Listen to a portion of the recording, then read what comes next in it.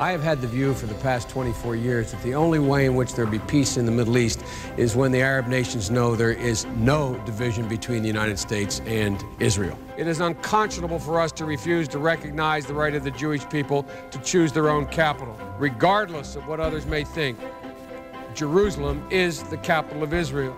Thanks to the courage of the people of the State of Israel, we witnessed the recreation of the modern State of Israel and the establishment of Jerusalem as its capital.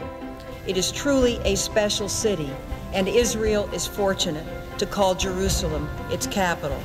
We support the process of building peace in the Middle East. It's not about the peace process, it's about recognizing Israel's capital. U.S. policy should recognize Jerusalem as Israel's capital because Jerusalem has been the capital of the Jewish people for thousands of years and is the beating heart of modern Israel. Israel is the only nation on earth, I believe, where our embassy is not in the capital of the nation with which we have diplomatic relations. Israel has chosen Jerusalem. It's about time the United States went along. Not only is that what Israel wants, but this Congress has also said that that's what they support.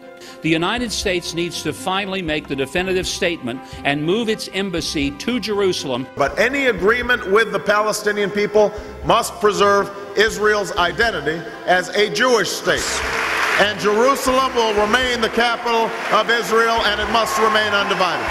It is time to officially recognize Jerusalem as the capital of Israel.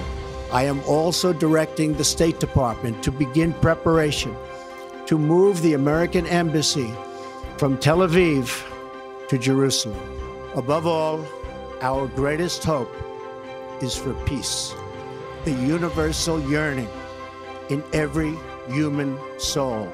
With today's action, I reaffirm my administration's long-standing commitment to a future of peace and security for the region.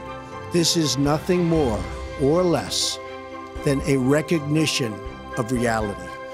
It is also the right thing to do.